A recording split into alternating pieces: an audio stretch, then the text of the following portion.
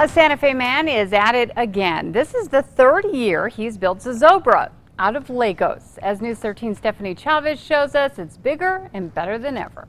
Close to 15,000 bricks, over 200 minifigures. Robert Pineda has been building his latest Zozobra Lego masterpiece for 3 months. It took a lot of work, a lot of time, a lot of money. Determined to make it his biggest, it's massive, and it's my masterpiece, finally completed. The entire display covers nearly 6 feet. Pineda, who lives in Denver, says his heart is still in Santa Fe. Santa Fe's home.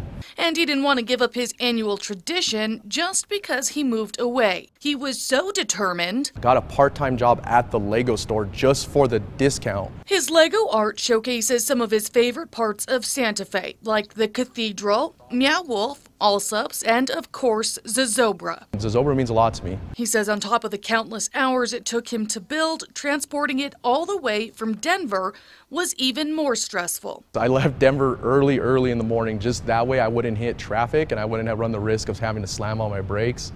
I was avoiding potholes, I was driving slow at times.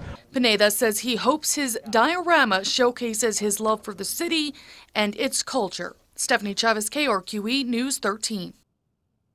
Now, the Lego model was on display at Zozo Fest this year. He says he does plan to continue building these in the years to come, each year adding new details.